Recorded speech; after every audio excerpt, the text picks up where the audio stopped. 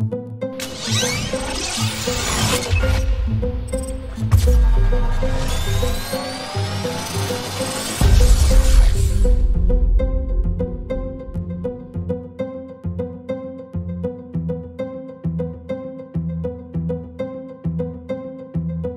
in the description, subscribe to the New Testament Review Podcast with Ian Mills and Laura Robinson.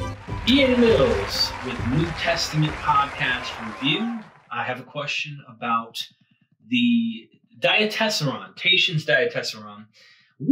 Educate me on this. It seems someone's trying to create a single, solidified, proper gospel. Well, I think everyone is trying to create a single, proper, solidified gospel. And I think you see this if you go read the prologue to Luke's gospel. He says, many have attempted, and this word attempted is a criticism. This is a word that Luke himself uses as a criticism of other people, and we see this is how it's read by the early church. So the early church has to say that Luke was talking about heretics writing other gospels. But there's good reason to think Luke is in fact talking about Mark for sure, and probably either Mark and Q or Mark and Matthew.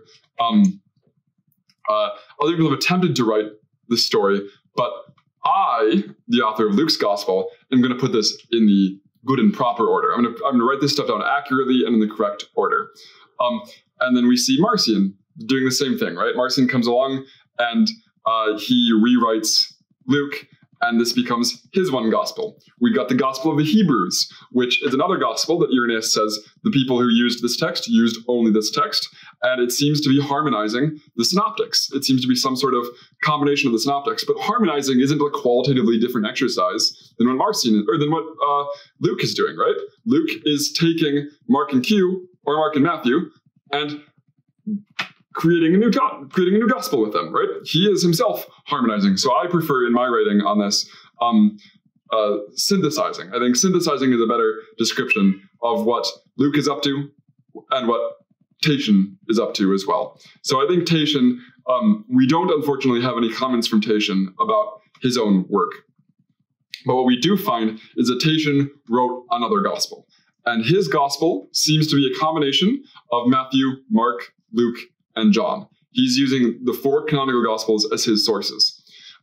He doesn't preserve everything from them. He cuts out the genealogies. He seems to cut out other smaller things. And then in weaving these things together, he puts them in a brand new chronology. He doesn't adopt Matthew's chronology or Mark's or Luke's. He creates a new chronology in which the temple is right at the middle of Jesus' ministry. So John puts it at the beginning, the synoptics put it at the end. Tatian has a new setting for this. And in doing this, he seems to have introduced new readings, new interesting tidbits. He is writing another gospel. And the interesting thing about Tatian is Tatian's Diatessaron, and this is a word that probably he didn't have for it. He probably just called it the gospel. But Diatessaron means through the 4. And we probably have Eusebius applying this term to Tatian's gospel as a way of describing what this is. This is the through the 4 gospel. This is the by means of the 4 gospel. And Tatian's gospel was used as the primary, and in lots of cases it seemed the sole liturgical gospel in Roman Syria and Sassanid Persia for as many as 400 years. We have Theodore of Syr writing in the 5th century saying he went and collected copies of Tatian's Diatessaron that were being used as the sole gospel in 200 churches. He goes around to these churches that are using, he says, they didn't know any better, and they were using this as their sole gospel. This is the only text they had. Ephraim, one of these major proto-Orthodox church figures in Syria, writes a commentary on the gospel, and it's just, for him, the gospel. And this is Tatian's gospel. The doctrine of Addai, which is this narrative about how Christianity first came to Syria. The doctrine of Addai said that the apostles of Addai, and Addai is the name Thaddeus, one of Jesus' disciples. So the followers of Jesus' disciples, they devoted their time to reading the Jewish scriptures and the New, which is Tatian's Diatessaron. So it represents early Syriac Christianity as using the Diatessaron as their gospel. One more example is we have Rabula another proto-Orthodox church father, who writes out this rule that people have to have in their churches the separated Gospels. And that becomes the way that Syriac Christians refer to the 4 canonical Gospels that we are familiar with. They call them the separated Gospels. And that reflects at least a possibility that the united Gospel, that term only makes sense relative to something like Tatian's Diatessaron, something that combines all of them together. And so we see that text disappears over time. Unfortunately, today, we don't have a single copy of Tatian's Diatessaron that survives. There's something called the Dura Europos fragment, and this is the first article I ever published, that some people have argued belongs to Tatian's Diatessaron. It's a fragment of 15 lines, almost entirely composed of the description of Joseph of Arimathea, and it harmonizes the canonical Gospels. And people immediately, as soon as they found this, said this must be Tatian's Diatessaron. It's in Dura Europa, which is in Syria. It's early. This is probably Tatian's Gospel we found. The problem, I've argued, in a piece published in The Gospel of Tatian, I think is the book is called, published by T&T Clark, I argued that the Dura Europa fragment, there's only one place where we can compare that to Ephraim's commentary on the Diatessaron.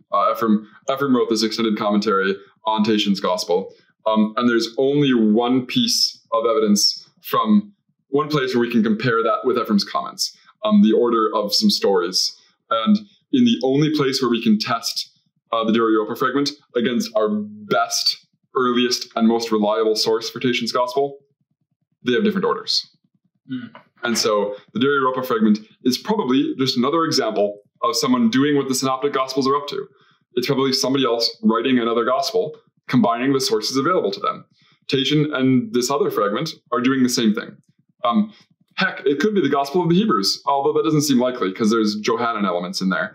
But we do know there were other people who were doing this same thing, who were taking written sources and writing new Gospels. And a lot of them didn't become wildfire, so to speak. So this is fascinating. I love this. Where in the Syriac church, is it Syriac or Syria? Same thing, I think. In that church that's using the Diatessaron, if I'm saying this wrong, please it's all good. Correct my pronunciation. Did they have Pauline letters? They did.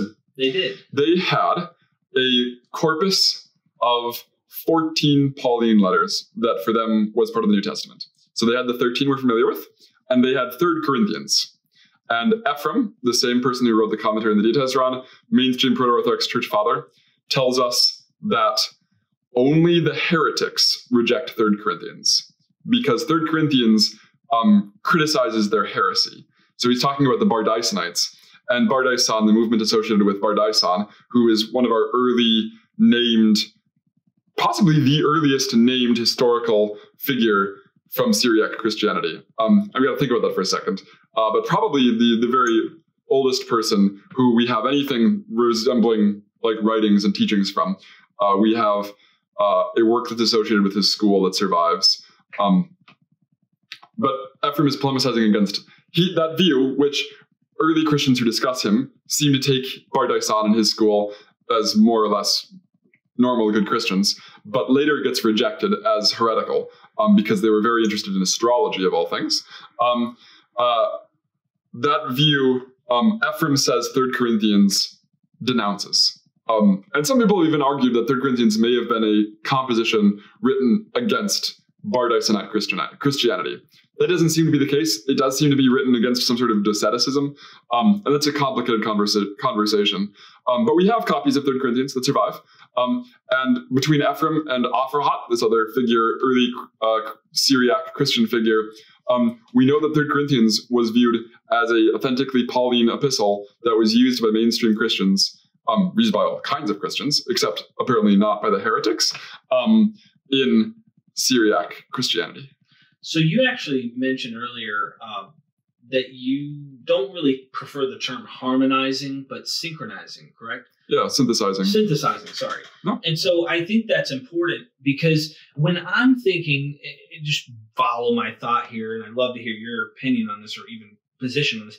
When I think of that, synthesizing this, I think of somebody who not only is trying to create the best version of what they think the truth is, but is cutting out what might be contradictions. And so I have a struggle where I look at Matthew and I see Matthew 10, Matthew 15, Matthew 1, verse 21, which Dr. Goodacre answers, like, yeah, it does sound very Jewish only. You know, I came only for the lost sheep of the house of Israel. Sounds exclusively ethnic focused, so to speak. Luke is not okay with that. Luke says, nice try, buddy. I got a better version, all inclusive. You know, come in. What do you think the Diatessaron's position was on this? Do you think they cut out those exclusive Jewish only ideas? It's really hard to tell. We do have, Theodore of Syr does say that there seems to have been some sort of effort, he says, by Tatian to make Jesus less Jewish. But part of the problem is Theodoret's caricature of Tatian is more informed by the controversies Theodoret is engaged with 200 years later than what Tatian was actually involved with much earlier. And some of the things he says, like he says that Tatian that Tatian cuts out any reference to Jesus being the son of David or being a descendant of David. And that's not true. We can read Ephraim's commentary. There's even other testimonia to that not being the case with Tatian. Probably Theodore of Syr found one instance where there was a citation that he liked that it was dropped out. And this is a very normal thing to do. You sort of make sweeping caricatures of texts you don't like. So for the most part, we don't really know what Tatian did with respect to any specific passage. I mean, we could look up what evidence there is in Ephraim's commentary or the other scattered testimonia we have that we use to try to reconstruct Tatian's gospel. One of the things we do know, very interestingly, is that Tatian added in that Mary, and not only Joseph, was a descendant of David. This is, of course, maybe a problem if you are reading the genealogies in both Matthew and Luke, and both of them go down to Joseph. But Jesus isn't Joseph's kid, right? And so we have people early on already sort of struggling with this. It makes perfect sense as a first century gospel that you were going to be interested in the legal genealogy of Jesus. That's what matters in antiquity for lots of people. But if you are very invested in this Joseph doesn't matter because of the virgin birth position, then maybe someone like Tatian, writing a little bit later, who's very interested in the nature of the incarnation and things like that, maybe he thinks, what's the point of all this stuff leading to Joseph? Joseph doesn't matter. So he does two things. He cuts out the genealogies, both of them, and adds in that Mary was also a descendant of David. And so we've got the Davidic line running into Jesus. And I think both of those maneuvers make sense as part of the same strategy of seeing all this stuff about Joseph being irrelevant, not to mention contradictory. You're absolutely right. We've done a whole podcast, one of our first episode on Raymond Brown's Birth of the Messiah book. We explained how these genealogies between Matthew and Luke are irreconcilably contradictory. But cuts out these genealogies and then makes Mary also a descendant of David, as she is not explicitly named in any of Tatian's sources. That's mind-blowing for me. I mean, I bet there's many other examples like that are in the Diatessaron. It's difficult because so little of it survives. Our best source, Ephraim's commentary, is infuriatingly occasional. I mean, he doesn't give us ever long-running excerpts. He picks just things he's interested in and moves on, and often there's short quotations or even allusions, and he likes it's very paraphrastic. He will sometimes give us a lemma, like a citation, but it's usually short, and then goes on to paraphrase the rest of the contents of the text. And he sometimes seems to skip over entire pericopes. Of course, it's hard to know because we don't have a base text to compare it to. So maybe some of the pericopes were just omitted. I'm not sure how we would know. Either omitted or changed. Yes, right.